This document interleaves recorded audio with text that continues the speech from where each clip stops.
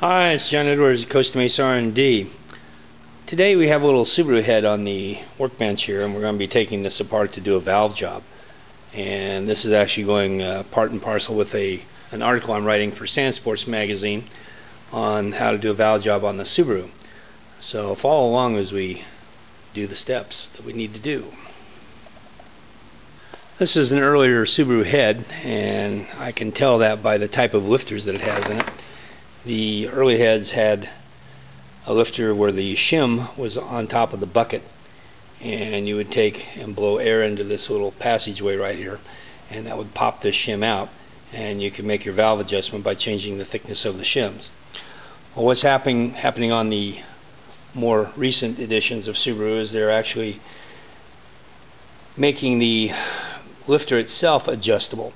So every time you want to adjust the valves, you have to buy a new lifter to do that. A little more expensive in my estimation, but it certainly is a better solution, because what we would occasionally have happen is at higher RPMs these shims would actually spit themselves out, and then it causes all kinds of problems. So the later style is a much better solution.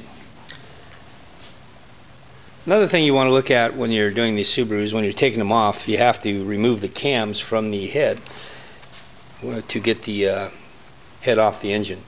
And you want to make sure and look at the little numbers down in here. This one says 2EHZ.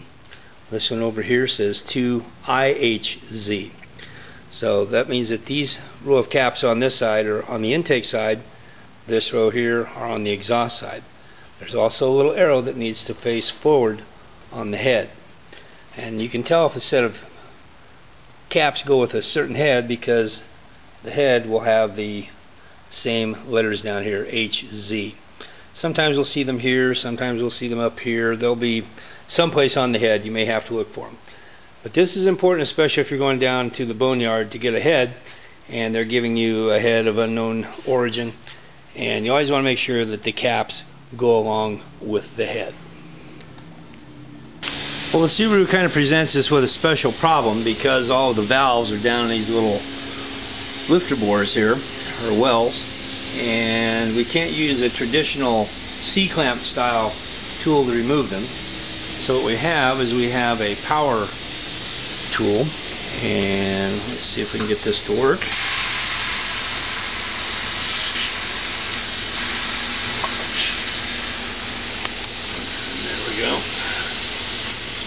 Get the keepers out of here.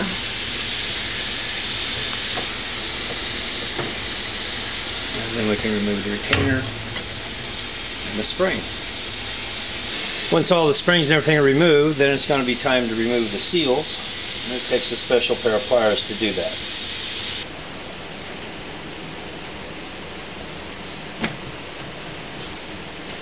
Now make sure that you note what color the seals are, so that you can put the appropriate seal back on the correct valve.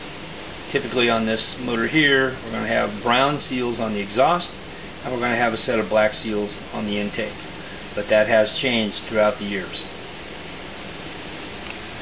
Well, here's the business side of the cylinder head, and as you can see, we have one valve that is badly burned, and this was actually caused by insufficient valve lash, and it caused the valve to stay open, and eventually what will happen is it will cause the valve to burn quite badly. We're going to show you a modification that we do here at Costa Mesa R&D, and that's to cloverleaf this thing a little bit more than what it is, and that'll be to open up this material around the valves. And we found that on the flow bench we get these things up to anywhere from about 2 or 3 CFM all the way up to about 16 CFM additional flow at full valve lift, just with that one modification. That's a real sweet modification to do, and it's a good bang for the buck. One of the other things that we try to do is to measure the stem height as it sticks out from the cylinder head, and we record these values so that we can cut the valves to the same length when we reinstall them, and this makes valve adjustment much simpler. One more thing to keep things in order here is to use a valve rack to keep the valves in the position that they were removed from the head. The next thing is to clean the valves. We'll do that on a wire wheel.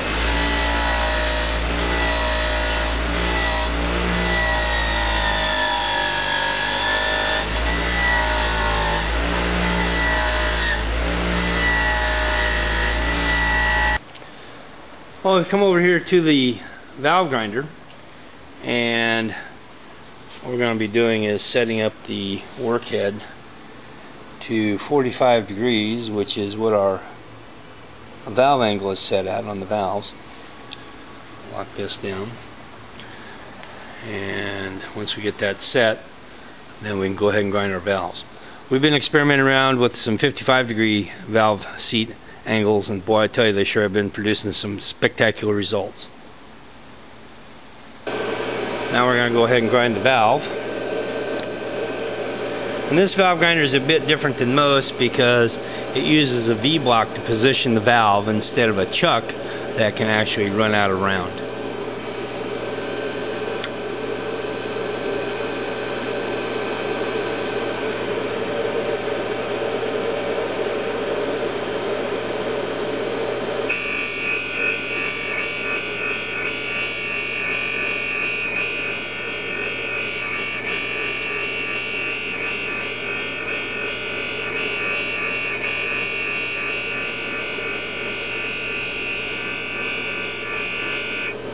The valve sounded like it was a little bit warped.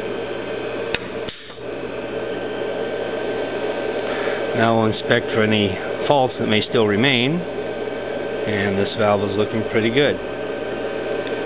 So we'll go ahead and do the rest of the valves now. Now that I've got the intakes done, I'm going to go ahead and move to the exhaust.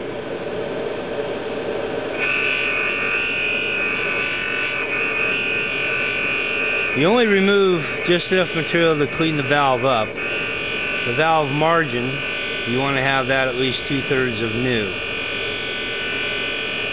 One of the things I really like about this valve grinder is that it'll hold 4/10,000ths concentricity, which is like less than 1/10 the thickness of a hair. Our margin is good. The valve face is real nice. This exhaust valve is warped, as you can kind of see. It ground some parts of the face, and other parts are not ground.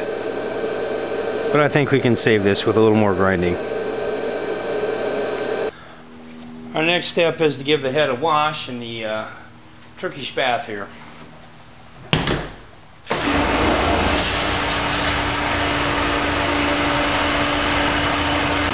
Alright, it's been about a half hour, so we'll shut this down.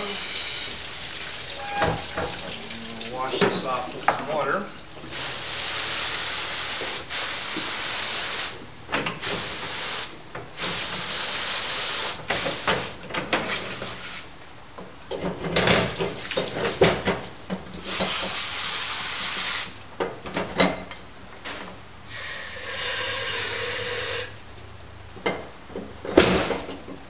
Now we'll take this over and do the rest of the machine work.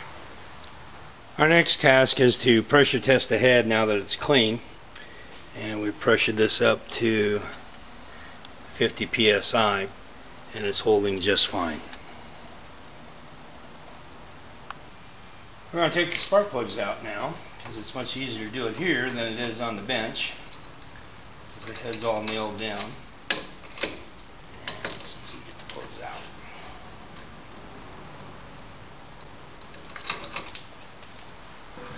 I'm going to use a wire brush to clean up the ports.